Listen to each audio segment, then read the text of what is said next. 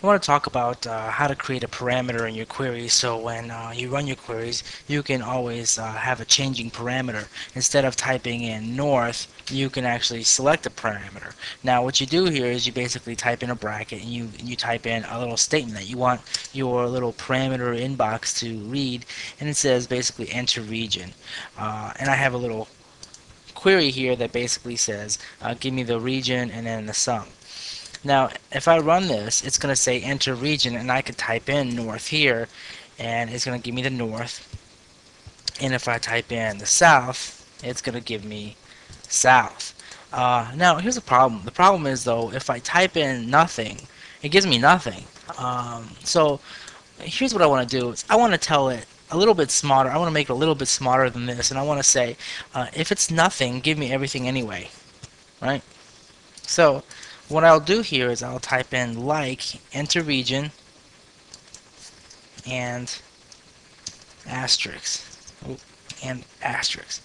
Now what this is telling it is saying like enter the region, or like this parameter that I've typed in, and anything.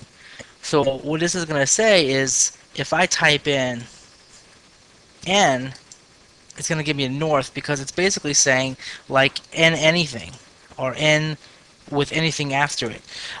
If I leave it blank, it's going to say blank with anything after it. So blank with anything after it is basically all these things, because it's basically blank with anything after it. So now what I have here is I have a parameter that I can put in west, and it'll give me west. Or if I just wanted to run without putting anything in, I can just leave it blank, and it's going to give me everything. It's a smart parameter.